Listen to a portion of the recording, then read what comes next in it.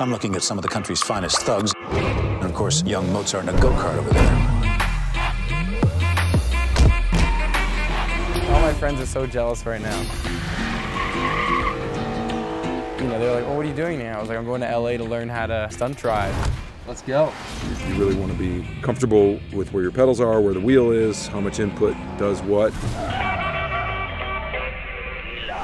The more he understands about what it takes to make a car perform, the better able he'll be equipped to make Baby a more believable character. That's awesome.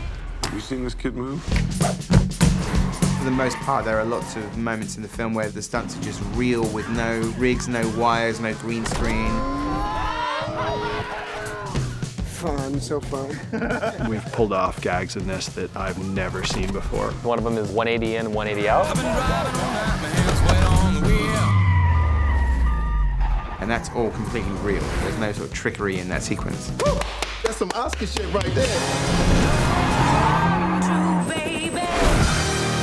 We've been using the biscuit and the paw to put the actors right into the action.